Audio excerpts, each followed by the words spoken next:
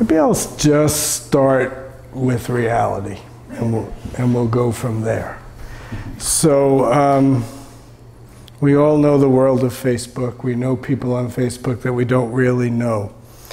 And I know on Facebook this man named Michael Stone, who I've never met, but apparently he is a Buddhist teacher, a Zen teacher, and a yoga teacher, mostly in Canada, but some in the United States.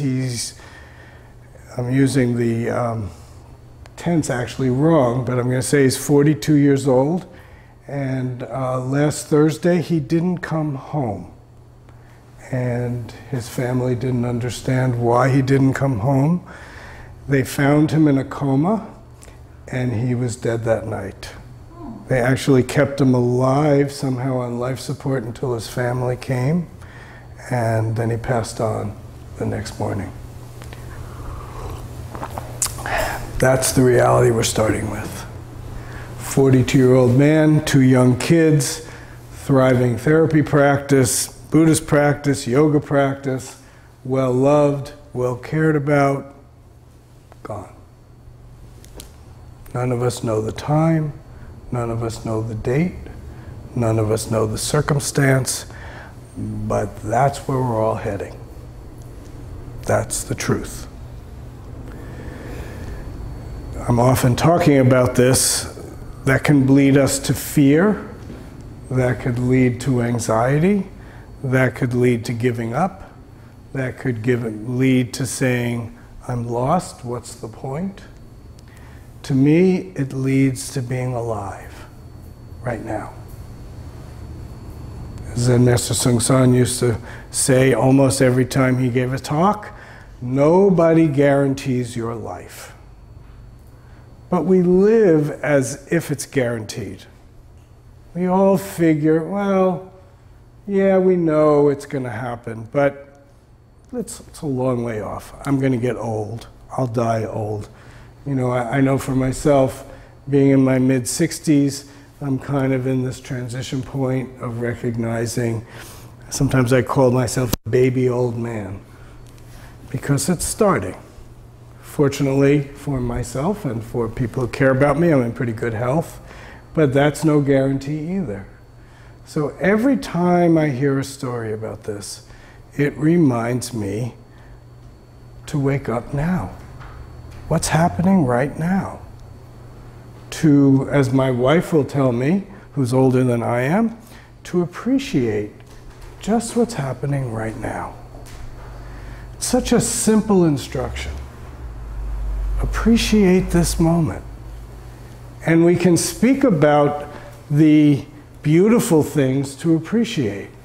This ceiling fan has been here about 1.5 years now, and it's been a wonderful addition to this room. Right now, I feel the breeze. The air is coming in from the inside. Just the fact that it's 8:07 and it's light out. Just the simple pleasure of being alive. But how easy it is to forget that because of the struggle, because of the difficulty, because of the wanting things to be other than they are. From the earliest part of our lives, we learn this feeling of not enough. For many of us, it's I'm not enough. For some of us who don't have that worry, it can be, I don't have enough. Or, look at that person, they have more. I should have that. Our minds get lost in our own particular riffs. Think about it. What's your riff? What's that kind of negative self-talk that continually shows up? Yours is different than mine, because we each create our own. But all of it grows out of circumstance. All of it grows out of conditioning. And what the Buddha taught was there's a way out of that. That we don't have to remain slaves to our own conditioning. That it's possible to step out, to be able to live a spontaneous and fresh life. It doesn't mean that everything is going to be good. It doesn't mean we get everything we want. It doesn't even mean we're happy all the time. It just means we're alive. We're not fighting what is, we're joining with what is.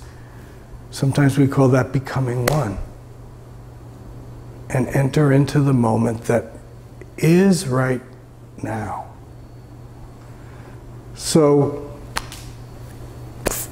10 minutes ago, I didn't know I was giving the Dharma talk. Fortunately for you all, I can wing it.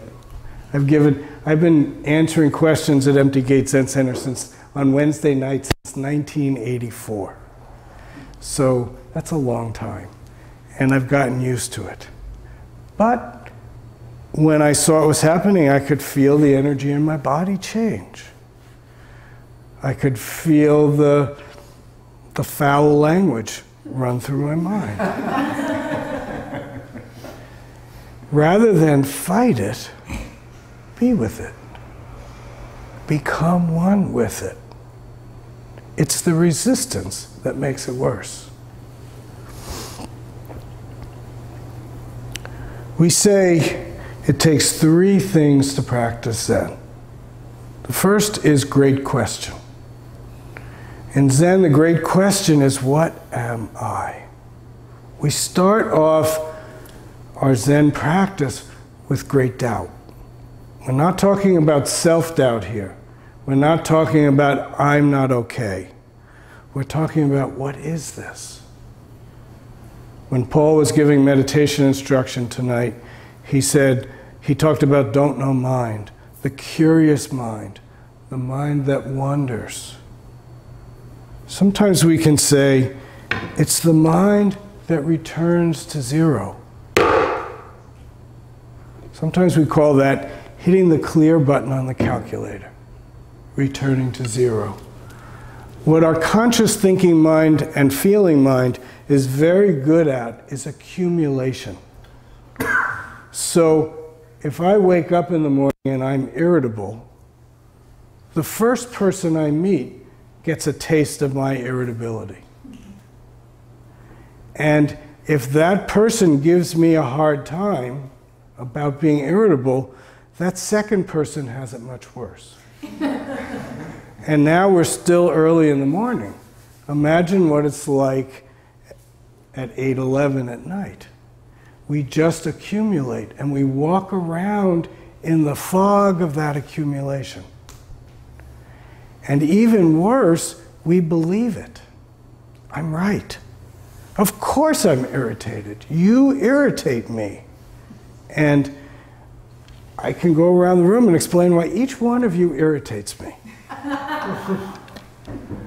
But you're not irritating me. I'm creating the irritation. You're alive. Yeah, maybe you're stuck in your conditioning also. But we're each just trying to survive. But I make it worse because you bother me.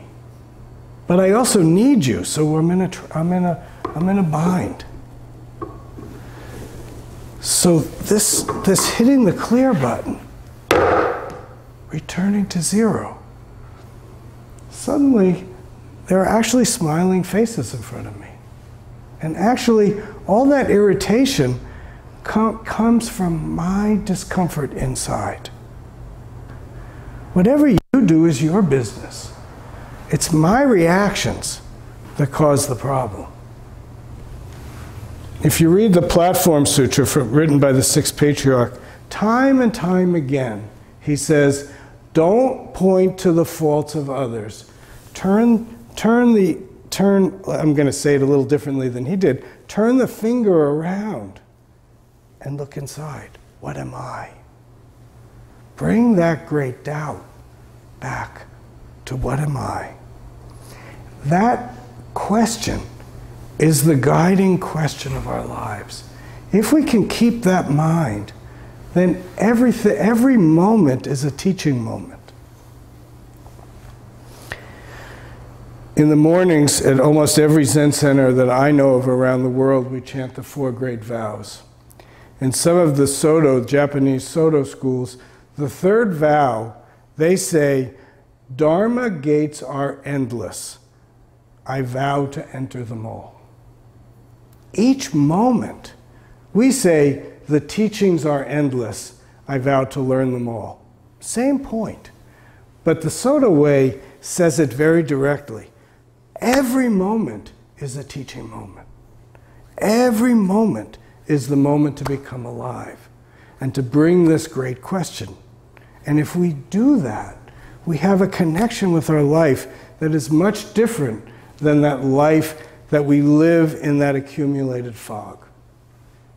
So keeping this great question is a point to orient ourselves in our practice. If we're keeping great question, every moment is practice.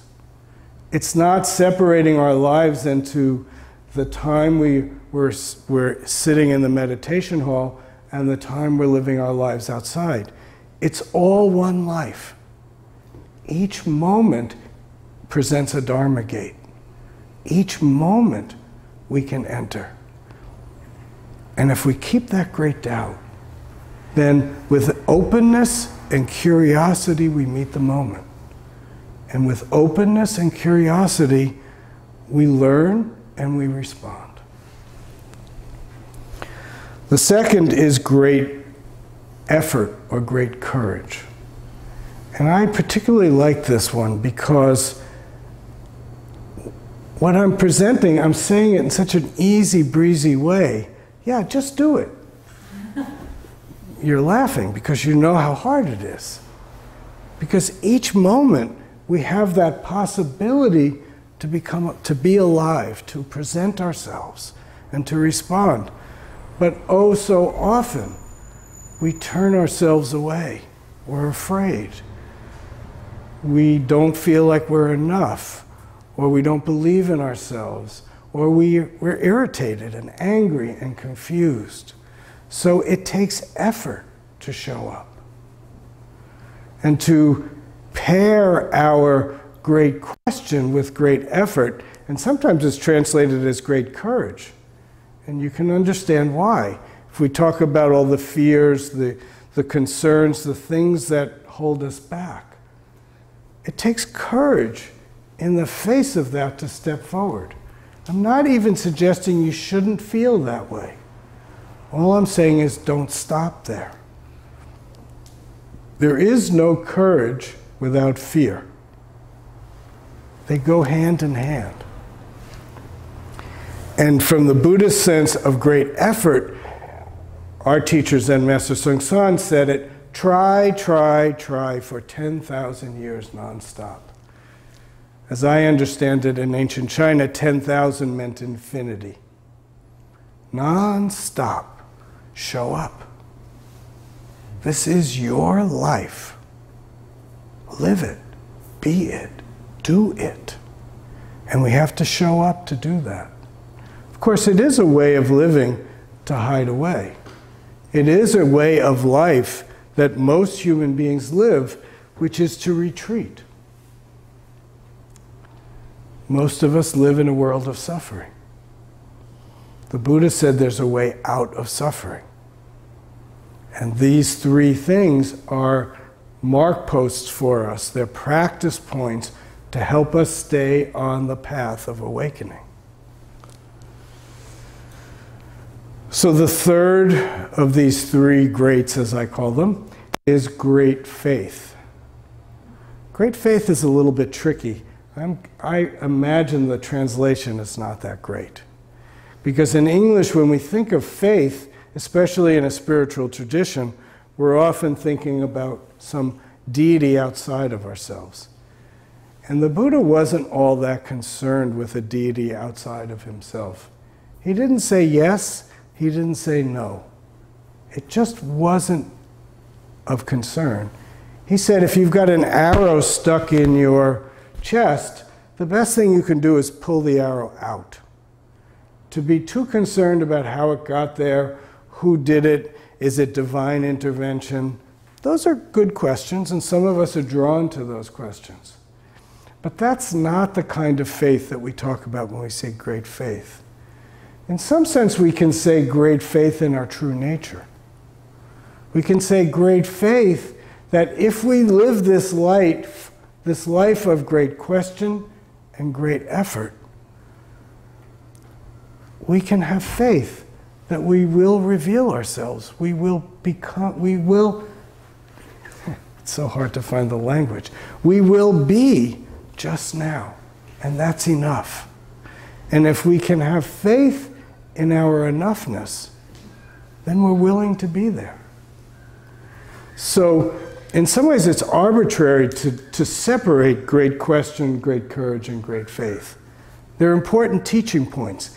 They help us keep our direction in our lives moment to moment, hour to hour, day to day, year to year, decade to decade.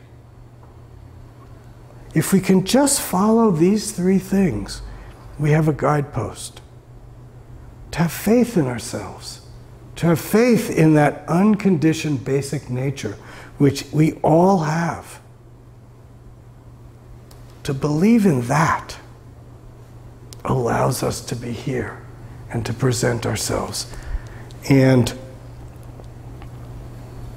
it allows us to have a life that we can dedicate to living and to helping.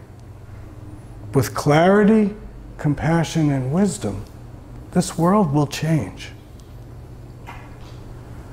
We all want a different world, and we're all looking to other people to make that world change. But it's actually each one of us who has the responsibility to make this world different. And if we can keep this great question, great courage, and great faith, change will happen. Not that it will happen, it does happen. Of course, be careful, because the one constant is that everything is always changing. But what kind of change? If we stay lost in that accumulated fog of our irritation, anger, desire, and neediness, the way the world changes is that we grow more alienated from each other. There's more anger between people. There's more suffering that gets created. But if we can keep these guideposts of great question, great courage, and great faith, it's possible that the change in the world can be about bringing people, animals, nature together, rather than being self-serving all the time. Our natural wisdom and compassion can grow. And if we live that, then everybody benefits. And if everybody is benefiting, the world will change in that direction. Change doesn't happen in a straight line. We need that great effort just to keep going. I've told this story many times, but it feels fitting right here, right now.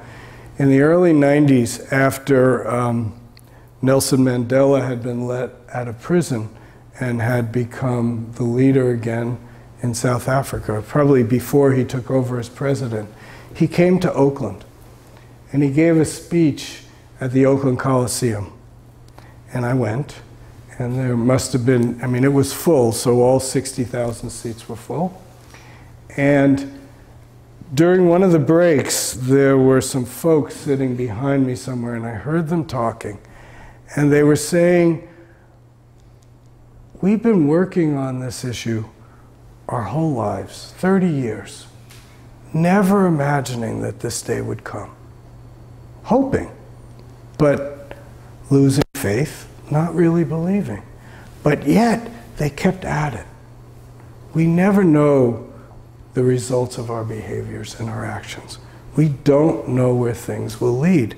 That's this great courage or great effort. Just do it. The universe will take care of itself. Whatever happens will happen with our help, with all of our collective help. Our job is to do it. The results we'll have to deal with, but stay with it. And for a lot of us in our Zen practice, year after year, we wonder, why? Is this helping? Does it do anything? Suzuki Roshi, the founder of the San Francisco Zen Center, had a great line for this. He said it's like getting wet in a fog. You're walking around, the fog is all around you, it's not raining, it's not that damp. You come home, you're wet. I suppose that's the gradual cultivation model of practice. In the Korean tradition, it's not an either-or proposition, it's a both-and. There is the sudden awakening of this moment, and there's the gradual cultivation of moment after moment after moment after moment after moment after moment after moment. Our job is to just do it. Sometimes we're happy, sometimes we're sad. Sometimes we get what we want, sometimes we don't get what we want. Sometimes people surprise us and thrill us, sometimes they disappoint us. That's the human condition. That's not going to change. But how I respond can change. Like I said, I could tell you all the reasons why you piss me off and irritate me. But that's my problem. If I change that attitude, then suddenly there are 25 Buddhas sitting right in front of me. The question I have to ask myself, and really all of us have to ask each other, and really ourselves, which one do you like? There's a calligraphy hanging at the Providence Zen Center, which is our head temple in North America, and it says, you make, you get. You make sadness and suffering, you get sadness and suffering. You make love, wisdom, and compassion, you get love, wisdom, and compassion. Again, it doesn't say you get what you want, but our minds make the reality of our lives. I just saw a little clip of Viktor Frankl on the internet yesterday, and I just watched a tiny bit of it, but he said, even if you can't change your situation, you can change your attitude. We practice so that our attitude isn't locked in this fixed place, but we have freedom. Buddhism is about liberation and freedom. That's the kind of liberation and freedom we're talking about. To change our attitude, to change our minds, and to find a way to live in a world where each moment is our teacher, and each moment is a chance to help and to give back.